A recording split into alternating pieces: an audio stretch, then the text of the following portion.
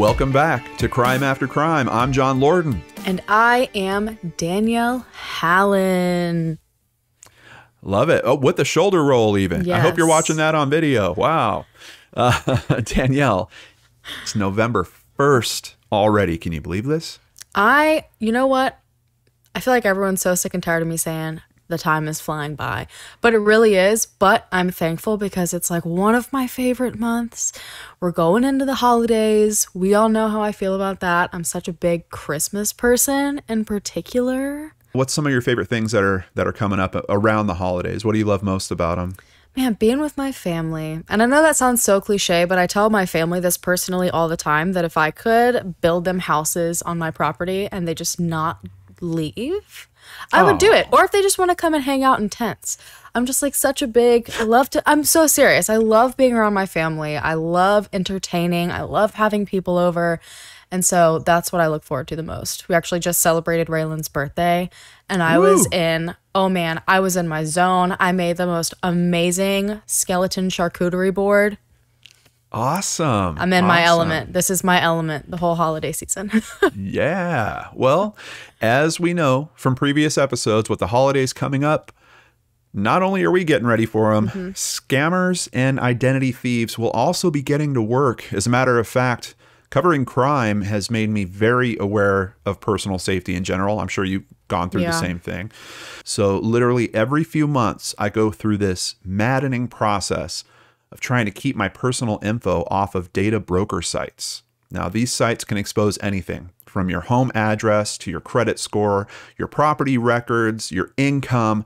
Looking at you, Spokio, in my life. Those sites are honestly the worst. They take marketing and public records information that usually isn't easy to find and blast it all over the internet, using your personal information to make them money. Online criminals also seek out that type of info for taking over your accounts and stealing identities, all kinds of other scams. And what about online harassment, stalking, doxing? The list goes on. I unfortunately have actually been a victim of this, where I had someone creepy hanging out around my house a lot and they kept repeatedly sending me pizzas because they knew my address. And being a mother, these are just risks that I can't take. You need a pro on your side, and today's video sponsor has you covered. You need OneRep.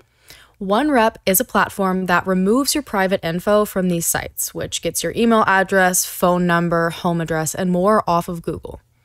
OneRep will find the records that have your private information on over 100 people search sites and automatically remove it.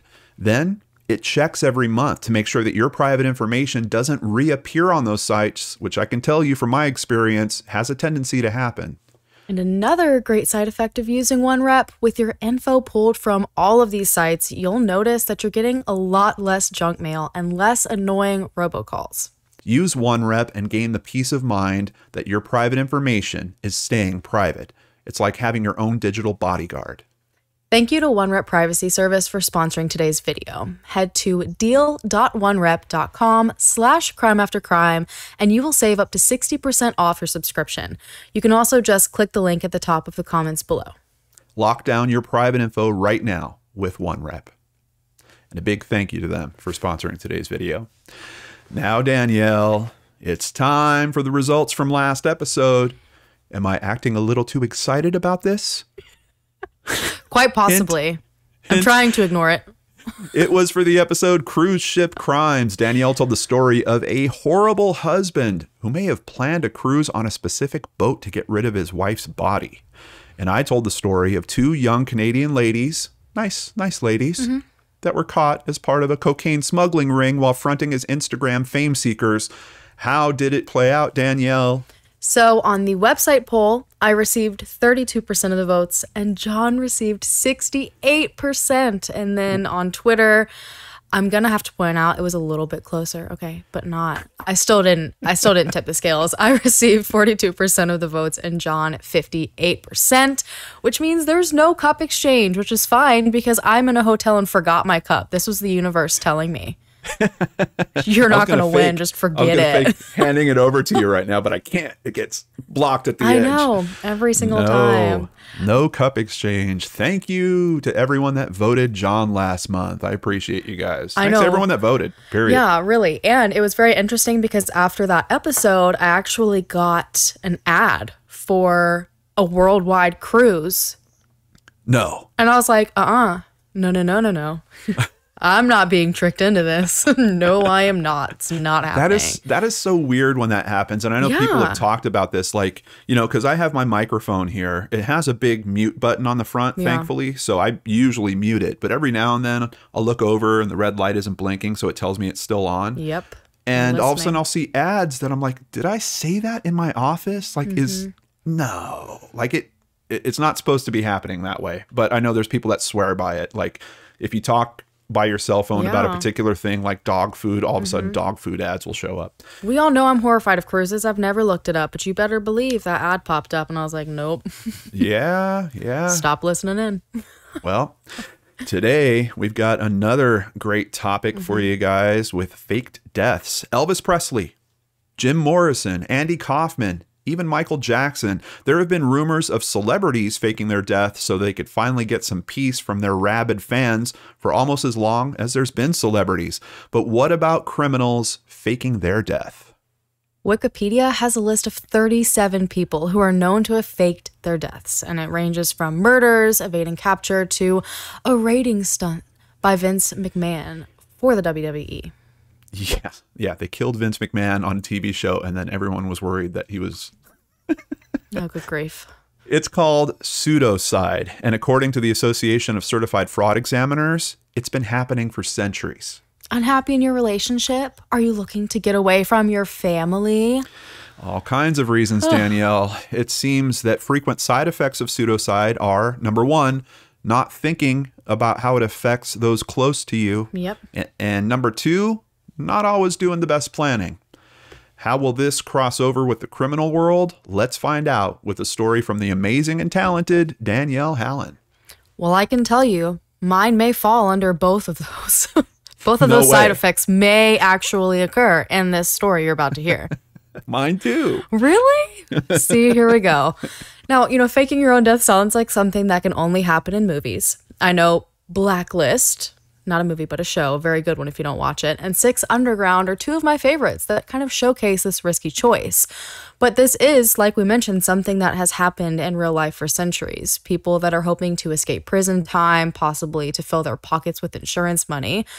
But unlike the movies, pulling this stunt off successfully isn't actually that common.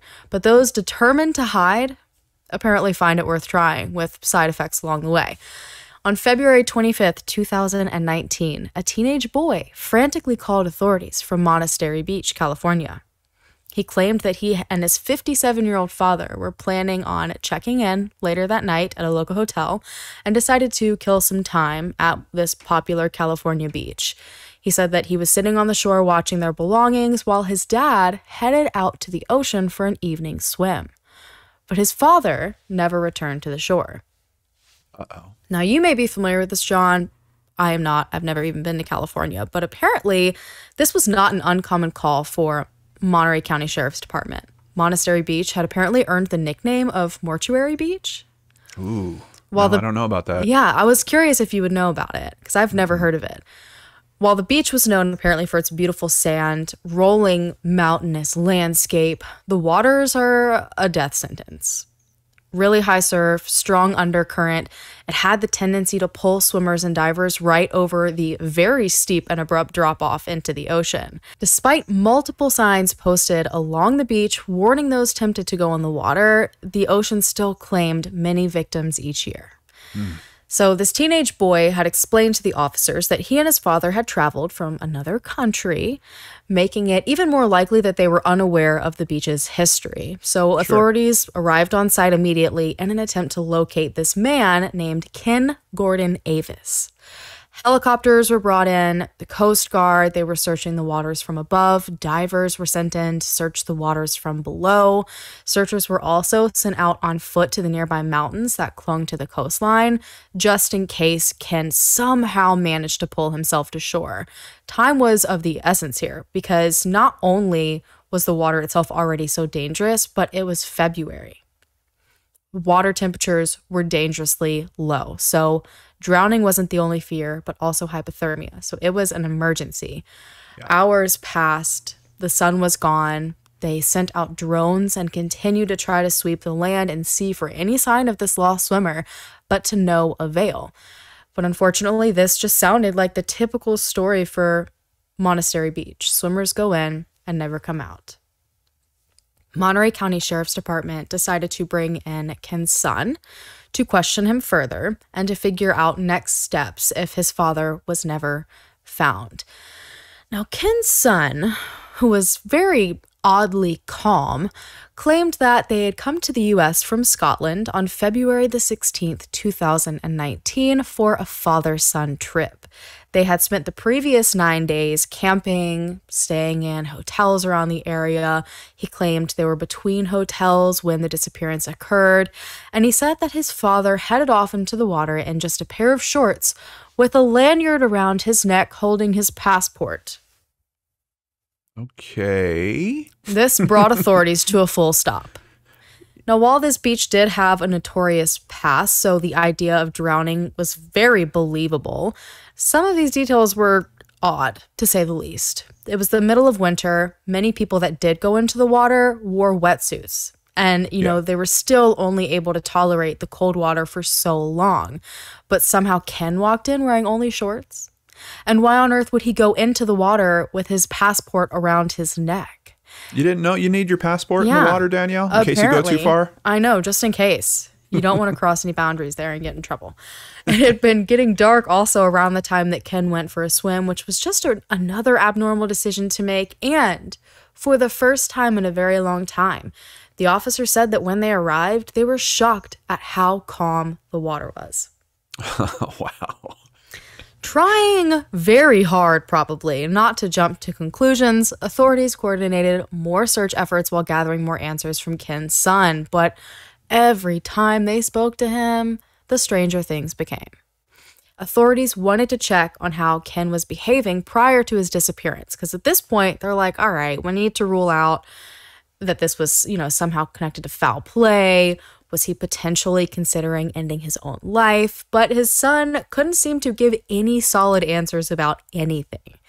He even came out and said that he didn't actually technically see his dad walk into the water. Despite saying that they went camping, he had no camping equipment that he was able to show them. He was unable to say where they camped. And when asked about all the hotels, he was only able to name one. And he also couldn't say how they ended up in Monastery Beach from LA. Jeez. I mean, couldn't say if they took a bus, a cab, nothing. So when authorities finally went to speak to the hotel that he was able to speak about and tell them about, they found that there were never any guests under those names. So, confused, obviously, and very concerned about the endless possibilities of why things weren't adding up, authorities finally decided to find Ken's relatives, give them a call, figure out what's going on. Now, they were first told that Ken Gordon Avis didn't actually go by that name. His real name was Kim Avis. He had flown into Los Angeles International Airport using the other name in an attempt to delay authorities finding out who he really was. Why do you ask? Well, maybe because his family gave up all of his secrets that he had been trying to run from. Kim Avis had just been let out on bail in Scotland. He was facing several sexual assault charges on a handful of women and girls in the Highlands, and his trial date was set for March 11th, conveniently right after he decided to fly in. So it became very clear that Kim didn't just casually walk into the ocean for a swim and drown. He purposely ran to the U.S. under a different name to a beach known for claiming victims in an attempt to escape prosecution in Scotland. He attempted to fake his death and clearly didn't think it through and roped his son in on it. See, 2 side effects already coming into play here. There's so much like bad thinking going on around this. Like you've got the lack of planning. Yep. You know, I mean, did they stay at any hotel? Like, why would you lie about that? Like, you stayed somewhere when you were out there, so why not give the accurate information? And this is what's so confusing to me because they clearly found this beach. Yeah. So they have that covered. That explains it. But they didn't think like any of these other pieces through. Right. Right. Like, well, and even the thing about using a different name. Yeah. Because if he's trying to pseudocide to kill that particular name and person, now he's using a different name for the missing person. It's weird. It's weird. It's like, not thought out well at all. It's like the fun, and I say that very loosely, it's like the fun aspects of the crime were thought through, but the rest of it, it was like flying by the seat of their pants. And leaving everything on his son to work out. Exactly. Ultimately. Who's just like, I don't know. I don't know. Yeah. So on February 27th, Kim's case was changed from a missing persons to a suspicious circumstance report and was immediately handed over to the U.S. Marshals in an attempt to use better resources to find Kim. Now, authorities began to spread the name Kim Avis along with the name Ken Gordon Avis, as well as photos in an attempt to have the public aid in their search. And sure enough, tips began to pour in. Sergeant Murray with the Monterey County Sheriff's Department said they ended up having to create and assign like a whole unit to handle the sighting calls alone. He said, and I quote, "He was like the Loch Ness Monster, like Sasquatch. Everyone swore they had seen him." I'm telling you. I feel like people see those things and they're like, oh, this is like a manhunt. Let's get in on it. Yeah. Oh, man. So the search for Kim ended up sending authorities to numerous states and countries. It felt like they were chasing a ghost because Kim was always somehow one step ahead of them. Authorities found that he had bounced across at least 10 states in the North and Northwest, attempting to evade police. He would never stay the night in the same place twice, and he even began to use disguises once his photo was spread through the media. There's some photos of it. John, it's interesting. Good disguises, Danielle? Yeah, questionable. Things really got tricky when Kim began to hide in the mountains. It began to feel more like tracking a wild animal than a human. But despite chasing all of these leads, not a single one panned out. Kim either moved too quick or it was a case of mistaken identity until March 5th, when they finally got a bit of solid information. A woman had seen photos of Kim circulating the news, and she was shocked because this was a man that she had spoken to in the days just after he faked his own death. The witness contacted authorities and let them know that she had a meeting with him in the Big Sur area, and she handed over everything to authorities. She was able to give them his phone number that he had given her, and she even had his contact name down as the Crazy Scotsman. Was this a pretty lady? Was this a little romantic? I think this may have been what was going on. Yeah. And she even was able to give the description of his car that he had been driving. Whoa. Good for her. I know. She's on it. She is on it, and he's not at all. So authorities were able to put a bolo out for his car and hoped that this would be the thing that would ultimately bring him in, but months of silence passed. Things began to slow down. Tips started coming in at a trickle. Authorities had to release his son. They couldn't really do much. If you really think about it, they technically had no proof that they were able to use. You know, Well, what would you hold against the son? Because even his own story is saying that he didn't see his father actually enter the water. So yeah, Man, if anything's if anything's well thought out here, it's probably that aspect. But I can just imagine the frustration that all the investigating agencies had on this, because they know his history, they know likely what he's running from, and they just cannot pin anything down. Yeah. But 5 months after his disappearance, it was clear that Kim began to get too comfortable with his horribly thought out plan. Kim, who had vanished into the water with all of his personal belongings, somehow ended up as mainland as you can get. Colorado. After months of no activity, his bank card was randomly used. Authorities went to the last location he was known to be at, but he was already gone, except one thing really did him in: his accent. On July 23rd, 2019, a resident of Colorado Springs called into 911. And while they didn't seem to have any clue that the man they were calling about was wanted for faking his death, they seemed pretty horrified of him.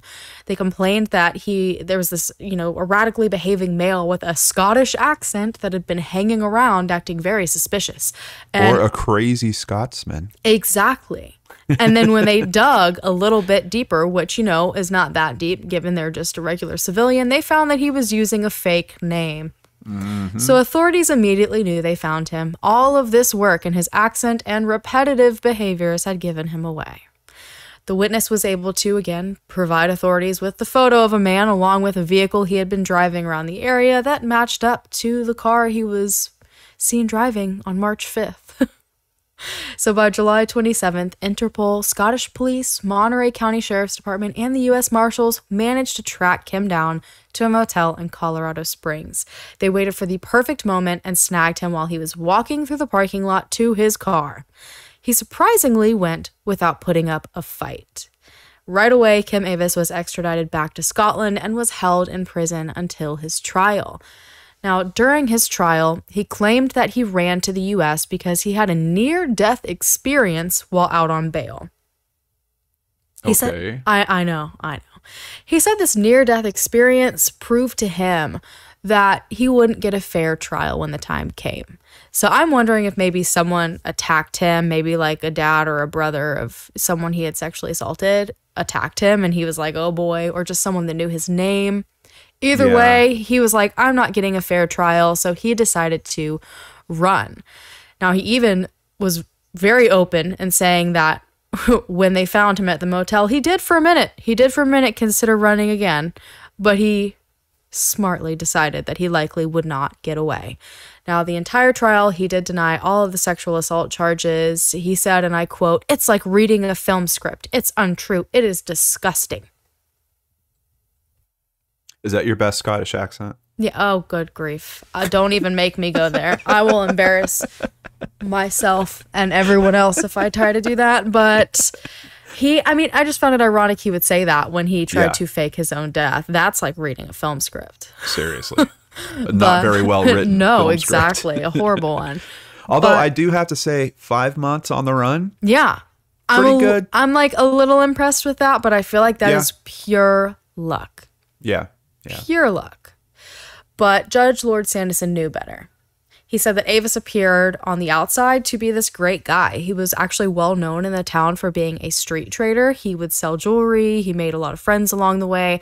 And he even had received a Good Citizen Award. But all of that was likely due to his ability to manipulate people and situations. He had a controlling and dominant personality that allowed him to coerce and manipulate his victims, from those he assaulted to his own son that ended up becoming a part of his escape plan. His success in the past likely led him to believe that he could fake his death using his manipulation skills and get away with it. Yeah. Yep. Yeah, public prosecutor Fraser Gibson said, and I quote, "Kim Avis went to great lengths to evade justice for his crimes. Thanks to the efforts of the police and prosecutors working together with U.S. law enforcement, he's finally been brought to justice." He ended up being sentenced to 12 years in prison for 13 sexual assault offenses. And 3 years for failing to appear to his initial trial in March of 2019 when, he's pretending to be dead. Yeah. While local authorities said that they knew how deadly the water of Monastery Beach was, this was the first time anyone had tried to use it as a ploy. So I think if we all take anything away from this, it's that leave faking your death to Hollywood. Yes. And that's it. Point blank. Huge thank you to usnews.com, bbc.com, and New York Times for the information on this case. Man. Just not well thought out. Not at all. And that's actually an interesting aspect, too, to think of having such a strong characteristic as, a Scottish accent and then trying to blend in a different country. That's a really tough thing. And so no charges wind up for hitting his son, right? Nope. No charges for that. I mean, nothing. They couldn't ultimately really prove anything. Because, I mean, that's the one part, like you were saying, that they kind of set up to work really well. I mean, obviously didn't go the way they hoped, that people would believe that he was dead. But, I mean, they weren't able to prove, you know, he could easily say, well, yeah, I went in the water, but I managed to come back out, couldn't find my son, yada, yada. You know, there's a million ways that could have gone. So they really weren't able to do anything. It's not a great plan on the outset, because if you go missing in conditions like that, I don't think it's that easy to all of a sudden, oh, well, we need a death certificate. You know, like, I don't think it just necessarily, I mean, yes, you can get to that point, but it usually is a matter of years to go through all that. And you're playing a really long con at that point of trying to get to that death certificate. And then once you have that, you know, running it back to Scotland and saying, hey, look, he's deceased. You know, these charges can go away. I mean, who would have been responsible for handling all that? He's laying that on his son. Hey, probably. we're gonna tie up the next 5 years of your life trying to get this piece of paper so you can get me off of these charges. I'm telling you, but it's like I'm saying, people that are desperate. I mean, that's, if you really think about it, even though it was a bad plan, still what was executed took a ridiculous amount of effort. There's also like this component of selfishness. It's so strange to think about that because of, you know, considering this term, you know, pseudocide. It's so strange to think that, yeah, I'm going to effectively take that old version of myself and get rid of it so that I could build something new. And just like those points we were talking about, not thinking about the people that are around your life and the responsibilities you're laying on them, and then lack of planning like crazy. It's just, it almost feels like a fantasy that they've tried to bring into reality without, you know, really understanding it. Wow. Whew. Well, Danielle, as we have frequently said on this show, it's like we share a brain. Because there are certainly some components in my story that are going to line up very nicely with yours. As a matter of fact, there might be a son in my story as well, but does he actually know that he's helping a father? Oh, no. Oh, no. That's awful. We're going to find out right after this quick break. The holidays are upon us, and that means more shopping trips and a big drain on your finances. Before your stress levels rise to the point where you consider faking your own death, first, consider HelloFresh. They get rid of the stressful meal planning, and their no-contact delivery brings food right to your door with everything needed to pull together a delicious meal in about 30 minutes. What about those big holiday meals? Their limited edition holiday boxes deliver everything you need to cook up a family feast. No planning necessary. Spend more time with your friends and family. And remember, HelloFresh isn't only for meals. Their marketplace features a variety of add-ons for breakfast, desserts, and seasonal snacks like Pillsbury pumpkin cookie dough. Did I say that? Yes, I did. Did some cookie dough come in my last shipment? Yes, it did. Possibly. Don't tell my wife. Yes, and Danielle, you got me so pumped up on the hearty black bean and poblano soup. I added it this last time. I literally had it 2 nights ago, and I had to say, you did not disappoint. That soup is legit. It is great. It's delicious. Even at full price, it's over 30% cheaper than grocery stores. And with this holiday deal, it's time to try for even less. Go to HelloFresh.com/crimeaftercrime14 and use code crimeaftercrime14 for up to 14 free meals and 3 free gifts. Free gifts? Santa's coming early this year. Go to HelloFresh.com/crimeaftercrime14 and use code crimeaftercrime14 for up to 14 free meals and 3 free gifts. Come on. Try America's #1 meal kit right now. You won't regret it. Welcome back, everybody. I'm sitting here just chomping at the bit, waiting to hear this story. First of all, I'm always so impressed. I feel like we need to create a reward for both of us, like some sort of award that we can manage to every single episode read each other's minds. I know. How does that happen? I have no idea. But once again, similar themes, but a very, very different story. You ready, Danielle? I'm ready. Let's get to it.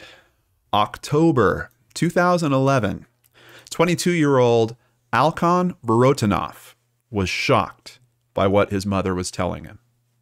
His father, Igor, had taken a trip back to Moldova, a former Soviet republic in Eastern Europe, and had died of a heart attack.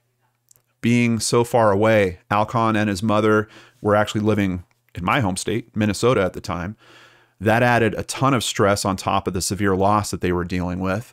Thankfully, his mother, Irina, who had actually divorced Igor in 2010, found the strength to make the trip halfway across the world to bring his father home. She soon arrived in the village of Kojunsa, where her husband's body was found at the entrance to the small village. The U.S. Embassy provided a representative, and Irina went to the town's morgue, a dilapidated green building that didn't have air conditioning or reportedly any type of refrigeration unit. Oh, good grief. After taking, as a matter of fact, it didn't even have a concrete path to the front door. So she's walking through this dirt trail to get to this building. She enters the building and identifies her late ex-husband. Now, I don't think anyone was surprised, considering the facility that the body was stored at, when Irina elected to cremate his remains and return to the U.S. with his ashes in an urn. Igor's funeral was held in Minneapolis in early November and attended by many. Known well by the local Russian community, everyone mourned the loss of the auto mechanic and car dealer. The family tried to move on. Thankfully, Igor had filed and I'm going to try to say this with a straight face, life insurance policy totaling over $2 million just the year before his tragedy. Interesting. And Irina was listed as the primary beneficiary. Wow. I do have to point out his ex-wife. Yeah. Which is kind of an interesting twist. Very interesting. Yeah. I would never sign up for life insurance and put my ex-wife's name on that line. She filled out the paperwork, and soon a check for $2,048,414.09 showed up. And 9 cents. And the 9 cents. Absolutely. Can't forget it. It seemed like the cloud of Igor's death now had a silver lining, as Irina would wind up fighting breast cancer, having a double mastectomy, going through chemotherapy, losing her home due all to these mounting medical bills all around this time as well. So the following June, 2012, Hallan took a trip to Moldova. While visiting a family friend at a get-together, he was in for the shock of his life. There was his father. Alive. Yeah. Hey, I'm going to this little party, family friends. Hi, Dad. His father was there, alive and well. He had reportedly been living in Transnistria, a thin strip of autonomous land between Moldova and Ukraine. I don't think he picked that on accident, by the way. The laws get very interesting when you're living in an area like that. Okay. What happens from this point, not exactly known. There's not a ton of detail on it. Now, some think that Hallan might have known about the faked death the entire time. Others aren't so sure. According to statements from Hallan's attorney, Matthew Mankey, quote, he actually had to experience a funeral/memorial service for his father, only to later find out that his father was alive. Can you imagine your own mother, and she brings an urn back? Then Dad shows up alive? What kind of people are these? What kind of people put their own children through that kind of emotional turmoil? And I would be like convinced that I was crazy at first. Like I would walk in there and see that and be like, it's like, okay, I've officially lost it. Like someone needs to come and help me. It would be awful. You know, you're questioning your own sanity. You're questioning everything that you've been told. I mean, that's a lot. That's a whole lot. And you're still in the mourning process. I mean, this is a matter of 7-8 months later. You know, I mean, you're still carrying this. Hallan returned to the U.S. and he kept his father's secret. But a year later, the FBI received an anonymous tip. Someone in Moldova actually contacted them, told them to check into a man running around by the name of Nicolae Patoka, and that if they did, they might find the recently deceased Igor Vorotinov. While the investigators got to work, Hallan traveled to Moldova for several more vacations. One time his mother went with him as well to celebrate New Year's. In November of 2013, Hallan and his fiancée, who is also a Moldovan citizen, were returning to the U.S. after a visit to Moldova, but they hit a little snag when they got to U.S. Customs. They were detained, and Hallan's laptop as well as other belongings were confiscated. What was found on his laptop were several pictures of his father from earlier that year. Now, if the timestamp wasn't reliable enough, Hallan's fiancée had a young daughter, and she was in several of the pictures with Igor. Oh, man. So it was clear. They knew he's still alive, and now they literally had photographic proof from his son's laptop. But Danielle, like, yeah, okay, insurance money, this is all pretty straightforward. Hold on a second. What about the ashes? What about the urn? Yeah, who in the world is that? Investigators looked back at what had reportedly occurred. It seemed a body was indeed found by a police officer. The man was dressed in Igor's clothes. There were no obvious signs of trauma, but the body was already decomposing. The officer enlisted the help of his son to transport the body to the morgue, which a lot of people point out. They're like, what is this? Like, cop comes up on a body. Hey, son, help me move this. Help me drag this body. At the morgue, a medical examiner determined that the man did actually die of a heart attack, and they found several documents on the body that had Igor's name, including a list of like contacts, like phone numbers and stuff, hotel cards, and his passport. So a bit different, where in your story, I was thinking of that passport and saying, oh, I wonder if he needs it. Like, that's why there's a story about his passport disappearing, because maybe he's going to flee or jump somewhere else. Here, obviously, Igor had no plan to go back. Give up the passport and make it found with the body. In court documents, federal prosecutors noted, quote, the manner of this crime's execution was quite sophisticated. We now know that there was really a body found in a field in Moldova. The government executed a search warrant on the urn at Lakewood Cemetery in Minneapolis, and they checked, and it really does contain human remains. Somehow, Moldovan officials were paid to write false reports to make it appear that Igor had actually died. And that's the official conclusion from the federal prosecutors. Ooh. Now, the insurance company, when the claim was filed, they also hired a private investigator. And he reached out, he interviewed the police officer and the medical examiner. Everything seemed on the up and up, but there was one little thing that seemed a little bit off. When he asked why there was no photos of the body, the morgue employees claimed, because no one had a camera. That's 2011, I mean, I think cameras are around a bit at that point, but not that you'd take morgue photos on a cell phone camera, but it's just, it's a little weird. I've heard that in a few other cases, and it's never led to anything good. Yeah. But that's the only thing that investigator found that was kind of off. Everything else seemed solid. Hallan and his mother were arrested in 2015, even though Igor was still in Moldova enjoying his afterlife. The investigation had found that Irina contacted Mutual of Omaha Insurance Company 3 days after the funeral, and the money was sent to her on March 23rd, 2012. She apparently had someone else deposit it, and then $1.5 million was transferred to an account in the name of her son, Hallan, and she reportedly instructed him to transfer different portions of it to multiple accounts all over the world, including Switzerland, Hungary, and, you guessed it, Moldova. Now, even though Hallan participated in some of the transactions, it's still possible that he was unaware of the fraud aspect. I mean, there was a life insurance payment. It came his way. His mother told him, deposit this and put it over here. You should probably keep this safe. We're splitting it up to make sure nothing happens. Yeah. There's still a lot of question around that. Igor found out about the charges that were filed against his family and decided he was going to use that brilliant cunning of his to get them out of it. He told Hallan to let him speak with the prosecutors.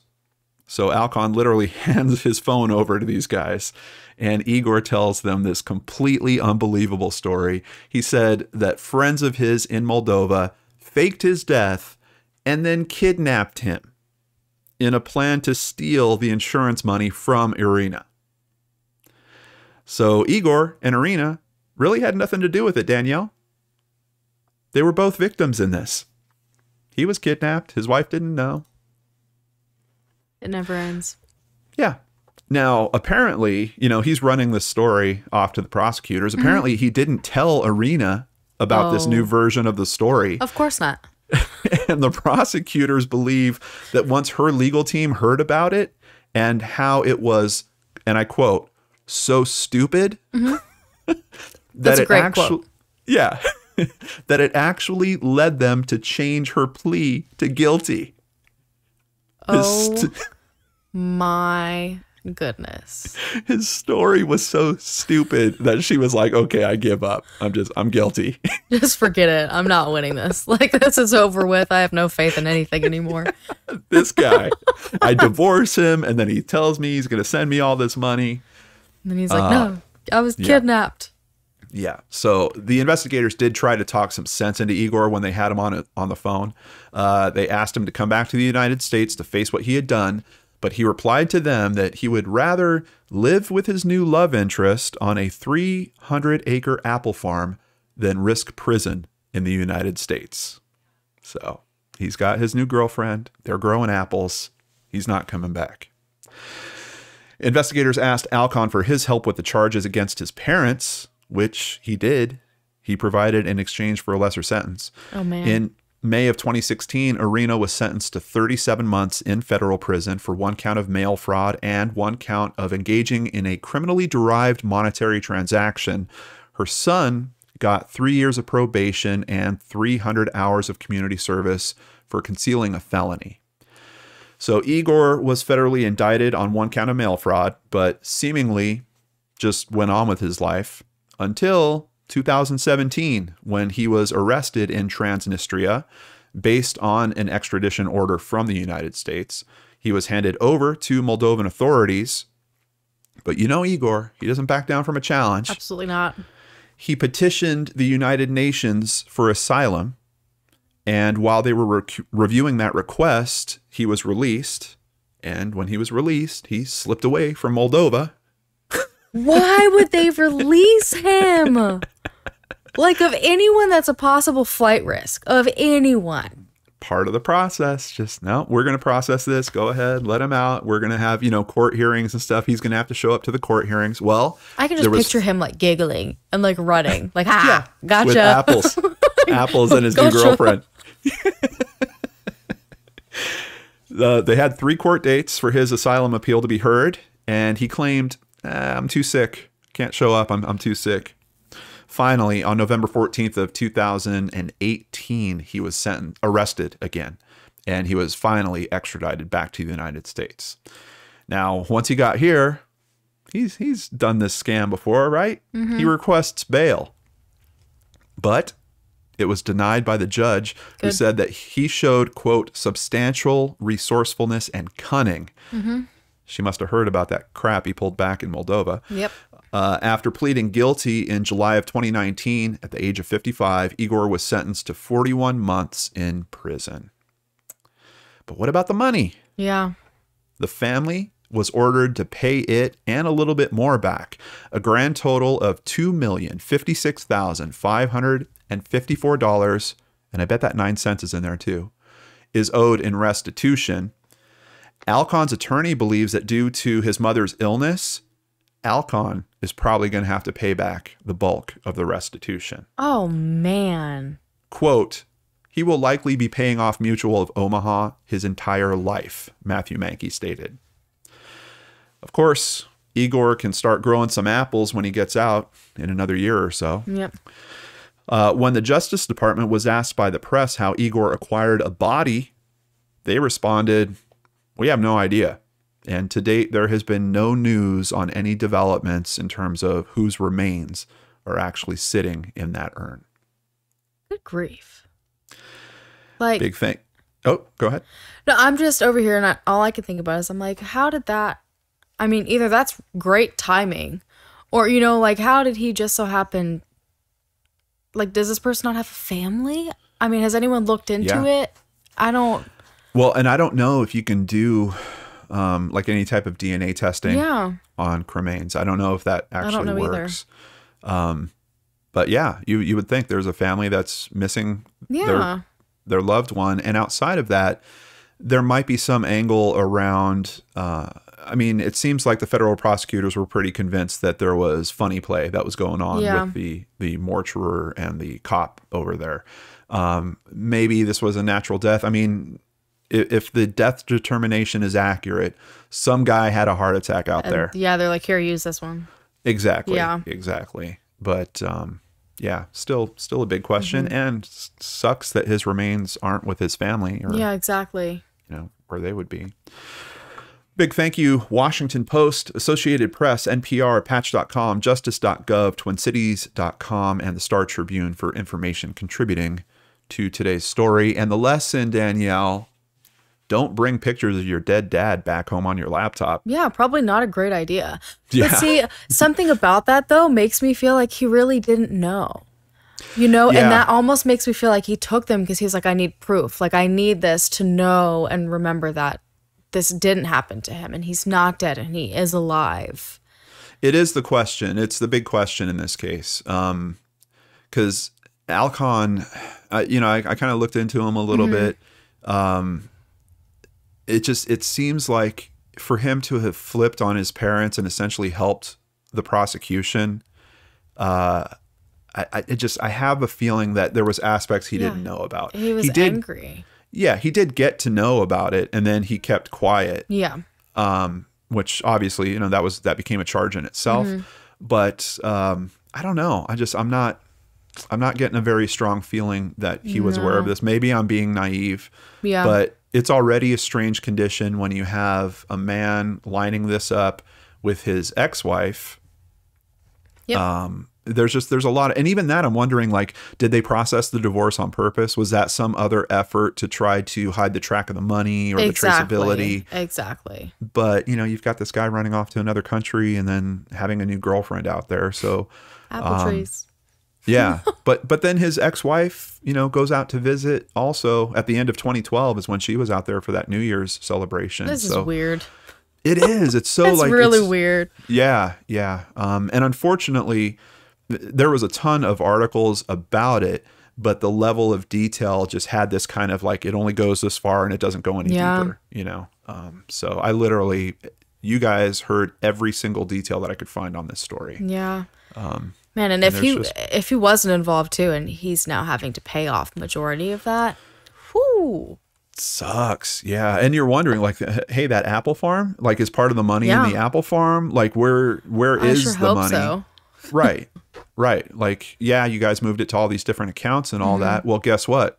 Now your son is seemingly screwed over. And maybe this is brilliant. Maybe there's some aspect to that where they were like, hey, Alcon, send the $10,000 a year or whatever they want. You know, that's only going to cost us whatever X amount of money over its lifetime. And we're still going to make out with an extra $1 million on top of that. I don't know. Oh, boy. So that was a good nutty. one. Do you like that one? Yes, that was a good one. It's very interesting to me how many times he tried to stick with his story. Like, he was super determined to stick with it. Well, and the aspect that I was really hooked by was, like, they got a body. Like, they faked their death. Yeah. I mean, identity theft is one kind of thing. Like, they stole a body and then put his identity on that person. And he was just out there living his best life. Yeah. Like nothing was going on. Growing apples, goodness. Danielle. Yep. The apple grower. Yep. All right. Who is ready for some extra stories? We've got a few. Might be some other similar themes, but I think a few that are different as well. I'm going to kick off this part of the party. It didn't look good, Danielle. In 2008, police found a BlackBerry smartphone, jewelry, and credit cards belonging to attorney William Groth in a plastic bag in front of his home. Later that night, his car was found at a park near a boat ramp. Search and rescue operations were launched. His wallet and hat were found on the riverbank, and his jacket was found in the river. Police were suspicious that every item they found either had his name right on it or was easily identifiable as belonging to him. But then came the phone call. A man called the authorities saying he wanted to confess to the robbery and accidental killing of Growth. The murderer, Danielle. The murderer called the police. This checks out. It totally checks out. Yeah. No, the murderer called it in. It's like, I killed this guy. Dang, I made a mistake. When William's family heard the call, they were really surprised. I mean, first of all, how often does a murderer call in a confession? But there was another twist. Doesn't that sound like William? Oh, no. Danielle. William called in as the murderer that killed himself. You know, technically he's not lying. Kind of not. And believe it or not, he uses that as kind of part of his defense about what happened. Are you serious? He essentially says that he just went through this big emotional breakdown. Oh, no. And that he, you know, part of it was he really was kind of killing the old William. Law enforcement did eventually catch up with him. He actually wasn't leaving a very hard path to follow, as opposed to your story, Danielle, where, you know, there's no hotel and corroboration doesn't happen. Yep. In this story, he checked into a hotel using his wife's maiden name, and motel staff easily identified him. Now, why, William? Why would you have done all this? Well, he was having an emotional breakdown, and he also had a few multi-million-dollar insurance policies. Mainly the mental breakdown, but yeah, there was this other thing. He pled guilty to attempting to defraud his insurance companies and was given 5 years probation with 32 hours of community service worked each month. And he had to pay back $13,000 to cover the costs related to the search efforts for him. Good. Yeah. That's ridiculous. Yeah. I mean, I feel sorry for him if he was having an emotional breakdown, but something tells me that wasn't a lot of the motive behind it. Maybe, but I mean... Yeah, this is one that, you know, I was kind of looking into and thought maybe I could do the fuller story on it. There wasn't enough. But it was almost in a way where I was like, I'm wondering if people are starting to delist some of the stories and stuff like that because... Probably. Yeah, well, but he seems like a guy that just had a bad run for a little bit, you know, like it wasn't quite as malicious. Like, you know, look at Igor and all the stuff that Igor was trying to pull. Oh, let's take a body. Yeah. You know, I think there's that line, we kind of touched on it earlier in this episode of this is a fantasy. Like, what if? Wouldn't it be amazing if? And then some people try to implement elements of that. I think William was like at step one and then just like, oh my God, this is out of control and just backed out of it. Yeah, exactly. Igor was down the road around the block growing apples with his girlfriend. Yeah, like planning a whole lifetime ahead of him, ready to go. Yeah, it was done. Like the planning in that was just so out there. Well, you know, I can see that though. Emotional breakdown, you kind of want to get away. But the one that I'm about to tell is probably the most bizarre reasoning for wanting to fake your death. It wasn't for money. What? Or to evade crimes. Well, hold on. There's three. There's always three, right? It's either for power, money, power, sometimes lumped together. Man, what's that other one? Well, there's money. Love? Maybe. Love? Apparently. Uh-oh. Alexei, sweet Alexei, wanted to impress his girlfriend by pulling off probably the craziest proposal that I've ever heard of. So Alexei decided that he was going to fake his death in order to impress his girlfriend. He used a well-known makeup artist, a screenwriter, and a director to stage an entire car accident. His makeup was done to make him look horribly injured as he laid in the middle of the road when his girlfriend arrived, hysterical after she was told by the paramedics that her beloved boyfriend had died. While in... Did you like that? What the... The F word almost came out of me. I'm just like, what are you thinking? I just picture it playing out, and I'm just like, no, it has to stop. You paid someone to tell your girlfriend that you died. And while she's in hysterics, What the? he magically revived himself. Do you know what he had? He had balloons. He had flowers. And he thought, this is my moment, and he proposed. Now, he explained that he was trying to get the point across that his life would be empty without her. And so she said yes. And while no criminal charges were technically made, I am very concerned for the both of them. Yeah, would be too. I am very concerned. It's weird because at the start when you were talking about the conditions of setting this up, I was thinking like, oh, is he going to save a baby from a burning building? Yeah, like, just is he trying to impress her? Yeah. Like, No, he's like, perfect. I'll be dead. Yeah. No, she'll think I'm dead. And then, I mean, do you think that was done in some effort for him to mitigate her saying no or something? Or like he was unsure? I was just about to say that. Yeah. I was just about to say that. Like, oh, let's get her in this state of just emotional overwhelm.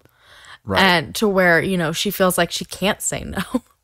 Right. Like she wishes that I was back. And then in that moment of not knowing the reality, I'm going to say, will you marry me? I know. Sneak it in there just real quick. And then hopefully we'll get a yes. This is like my nightmare. Like I've never understood like the flash mob proposals. I think they're so sweet, but like I would be horrified. Yeah. And if my boyfriend proposed to me after getting in a car accident, I'd fight.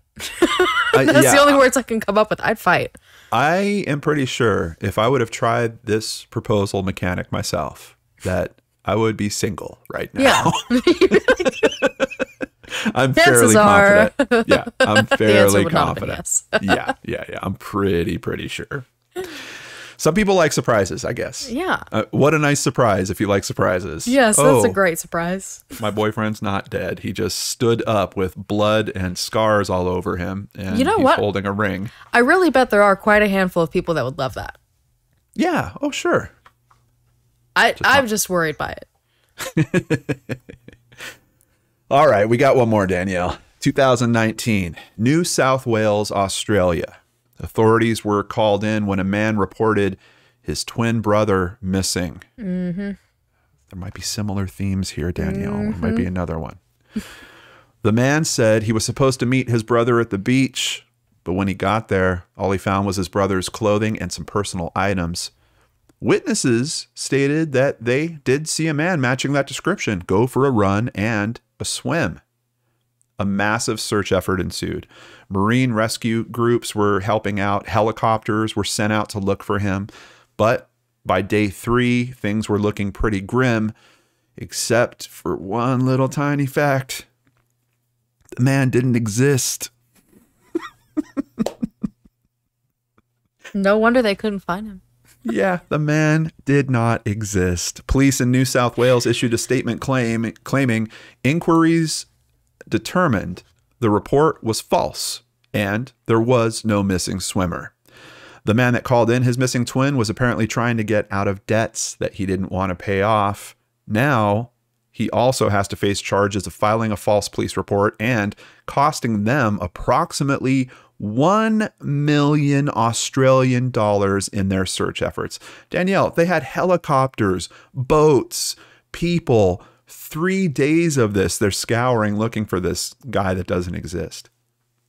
You know, he didn't do much for his debts. No, not at all. Not at all. Could you imagine being like, man, you know what? This is solving all of my problems. Yeah. Isn't there some way I can get that credit card paid off? No. Oh, no, it's not worth it. My goodness. I'm telling you, it's that desperation factor. It seems to come in every single time. That's perfect. That's a perfect phrasing for it. Desperation fantasy. Yeah. That's what this is. It's a desperation fantasy. Oh my goodness. Yeah. Well, with all that said, who's going to win this month? We can vote. We usually vote for each other, but we leave it up to you guys. You get to vote who told the best faked deaths story. That's right. And you can vote on the Twitter account over at CrimeAfterPod for the first 7 days after the episode drops, or You can also head over to www.crimeaftercrimepodcast.com and vote there. We also have a link in the description box below, or you can click the little letter I up in whatever corner of the screen. Still haven't figured that out yet, and it'll take you there.